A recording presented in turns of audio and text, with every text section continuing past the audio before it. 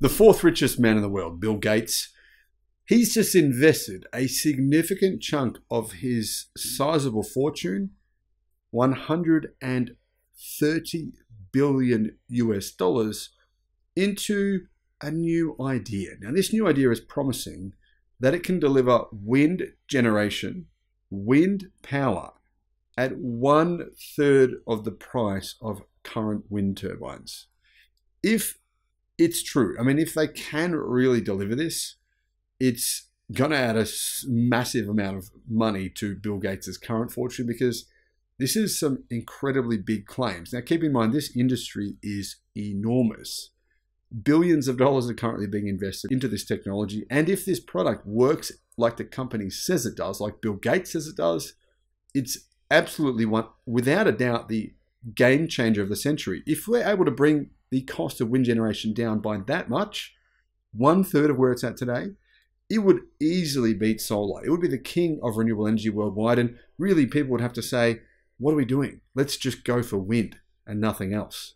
Maybe. Here is what it is. Hello, my friends. Welcome to the channel. I'm Sam Evans. You're watching the Electric Viking. Welcome to all the new subscribers. Great to have you. Welcome back, everyone else. Just want to point out we've just hit more than 100 million views over the past 2 years. So thank you for subscribing to the channel and supporting the future of renewable energy and electric cars, because that's what this is all about: battery technology, renewables, and what's actually going to happen by 2030. I personally think you've got to invest your money now. I believe time is running out, and I don't say that for any kind of clickbait reason whatsoever. I firmly 100% believe that time is running out to invest, because we will hit the singularity at some point over the next decade, as Ray Kurzweil has predicted. This could be part of the singularity. Bill Gates and many other investors, I believe, are investing as quickly as they can, as much as they can, into this future technology, because time is of the essence. Once we have AGI, it's game over. If you didn't invest in some part of that plan, some part of that success, well, there's not much you can really do with your money by then. That's what a lot of people think anyway. This new technology looks nothing like a typical fan on a stick wind turbine, but it has an oval track with evenly spaced wing blades, and it could be an enormously disruptive addition to the renewable energy mix worldwide, since it slashes the cost of wind power to staggering lows that the world has never seen before. Wyoming's Heirloom Energy, so this is a US company, has come out of stealth mode. They're trying to keep this quiet, with a new CEO fresh out of Google X. US $4 million in seed funding, led by Bill Gates' Breakthrough Energy Ventures Fund, and a radically different technical approach that it says fundamentally upends the financial equation for wind farms. They are clearly saying it is a game changer. And it could be. If it can do what they say, it is. Wind turbines are getting absolutely enormous. Some of them are bigger than football fields. I mean, a lot bigger than football fields. I'm talking about just the turbines themselves, just the blades themselves. Some of them are actually taller than the Eiffel Tower. As some of the largest moving machines in history, they keep on getting bigger and bigger and bigger. They'll continue to get bigger, because the bigger they get, the more efficient they are. The greater the energy incentive becomes to make the blades even longer. And realistically, this is causing some problems. I mean, companies are racing to get bigger because they know that it's a better return on investment for businesses that are buying the turbines. But that does mean some of them are having some pretty big issues. Anyway, their sheer size increases cost at every step. The materials, manufacturing, transport, getting the things to the site is a huge endeavor. Logistics, construction, and maintenance budgets all take a severe hit when you're dealing with enormously long blades, tall tower structures, and massive generators that have to live at the top of them and support the blades. Heirloom's approach makes everything much smaller. It's very different and much, much closer to the ground. A 2.5 megawatt Heirloom setup would use a number of 25 meter or 82 foot poles to suspend an oval-shaped track into which a series of 10-meter wing blades are set, joined by a cable. By today's modern standards, these wind turbines are literally minuscule. Like sailboats, which can harvest motion energy from wind in any direction except dead ahead or stray behind, these blades harvest wind energy as they travel around the track, which is oriented such that its long sides are angled for maximum wind capture and its short ends are spaces where the blades can change direction as the rest of the blades haul them around. Power takeoffs harvest linear motion from the cable to run generators. When a regular wind turbine gets maximum torque from the tips of its blades and very little from the bits closest to the hub, the full length of each of the Heirloom system's blades will contribute to hauling the whole loop around with effectively a short break twice per revolution as they turn around at the ends. Thus, a 2.5 megawatt Heirloom track will fit on a single truck. It won't require enormous turbine tower cranes or huge climbing cranes that are starting to pop up. The parts can be built in relatively small factories from non-specialist materials, and every part of installing and maintaining them becomes easier, cheaper, and safer. This would mean that companies would be much less likely to order these ginormous turbines from these huge Chinese companies and have them shipped all the way across, half the way across the planet, which of course is bad for the environment in and of itself.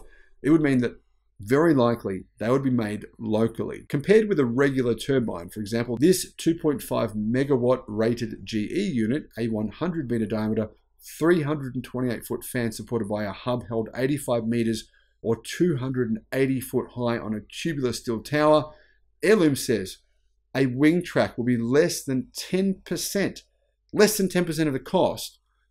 However, that means the cost is incredibly cheap. I mean, you could put one in your own backyard, $225,000 US. Add in the land requirements, and a full wind farm setup promises to be less than 25% of the capital cost at less than $6 million for a 20 megawatt wind farm. They've done all the equations on this. Now, there is one challenge here. You need the size, the land.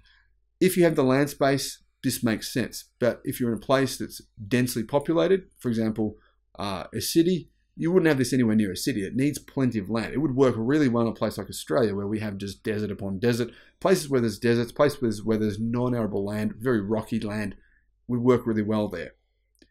At the brass tacks level, says newatlas.com, Heirloom claims its design will bring the levelized cost of energy, or LCOE, of wind energy down to about 1/3 of what it costs today per kilowatt hour, somewhere around 1.3 cents per kilowatt hour, making one of the cheapest forms of renewable energy much cheaper. This actually is a game changer because that equation, 1.3 cents per kilowatt hour, that's cheaper than solar. But not only that, it's also a technology that works at nighttime, it works in the daytime.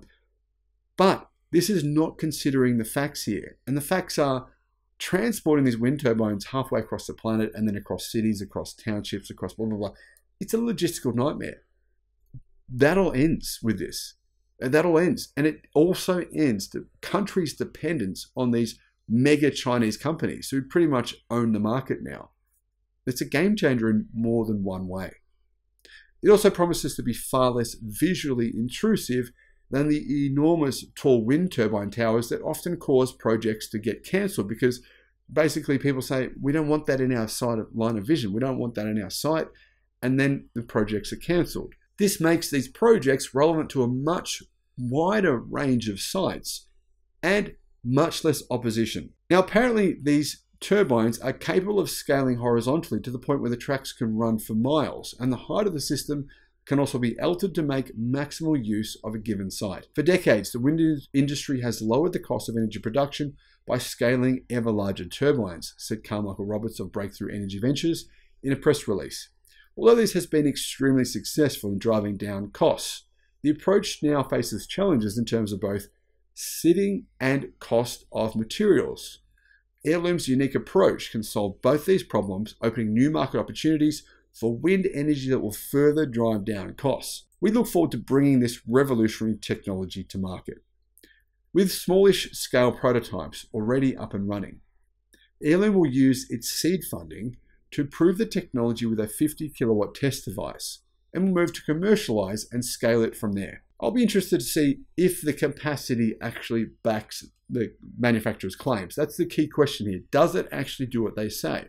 Now, there's one thing that I'm seeing here that could be problematic. I mean, being low to the ground, you would think in theory it wouldn't be able to access the strongest winds because big wind turbines being so high in the air does give them access to stronger wind power.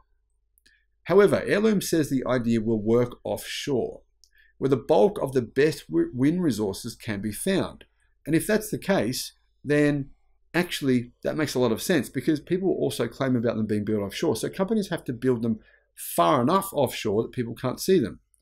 So obviously that would mean generally around about 20 kilometers or about 12, 13 miles offshore, because the curvature of the earth means that you won't see a high wind turbine if they're that far away. But if the wind turbines are much shorter in height, then they could be built much closer to shore without people seeing them. If this machine can really pump out energy at a third of the price that we're seeing worldwide today, it's unquestionably a game changer. And Bill Gates, while being a very rich man, might be able to jump up from fourth richest man in the world to third richest. Who knows? Honestly, I couldn't care less about what Bill Gates' personal riches are, but this technology is awesome. If he backs it and it succeeds, then that's great news. Let me know your thoughts in the comments, and thank you for watching. Bye-bye.